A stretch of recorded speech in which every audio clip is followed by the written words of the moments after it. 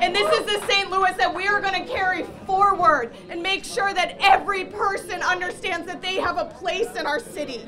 And that we love them. Well, there you have it, an emotional night for St. Louis Alderwoman Megan Green. For the next 5 months, she will be the president of the St. Louis Board of Aldermen.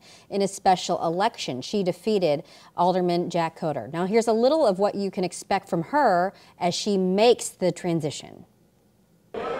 I'm Sarah Maki in St. Louis, where city voters have now given a green light to progressive politics, electing Megan Green as the next Board of Aldermen president. She had the endorsement of Mayor Tashara Jones, someone who she aligns with far more than her predecessor, Lewis Reed, who stepped down this summer amidst a federal investigation into corruption charges.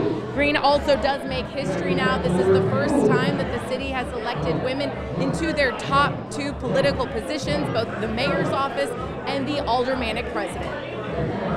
This morning, we're getting a reaction from several Missouri politicians. St. Louis Mayor Tashara Jones congratulated Green in a tweet saying, quote, "Madam Comptroller, Madam Mayor, and now Madam President."